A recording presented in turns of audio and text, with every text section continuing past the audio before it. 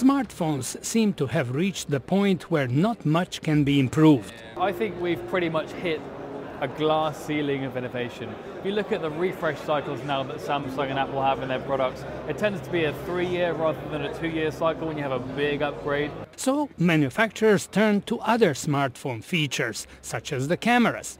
Samsung's new Galaxy S9 is basically the same as the previous model except for the improved camera. It can make better pictures in low-light situations and can detect high-speed motion, automatically recording it in slow motion.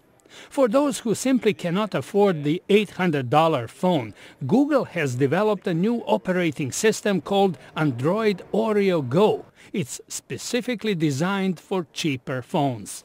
With Android Go apps, they take into account things like data. So on YouTube, it'll actually lower the amount of data that it takes to play a video because, well, data is expensive in developing countries.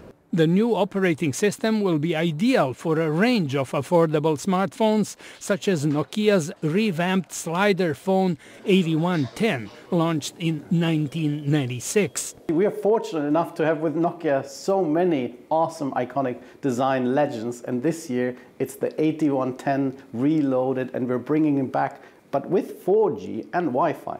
Accessories and gadgets ranging from see-through wall devices to robots also competed for customers' attention. What we're trying to see is people beginning to try and differentiate with new accessories, new features on the phone, but allowing the user to customize their phone rather than customizing it by default. And for those who just cannot imagine the world without selfies, there is also a machine that can print any image sent from a smartphone on top of the obligatory espresso crema.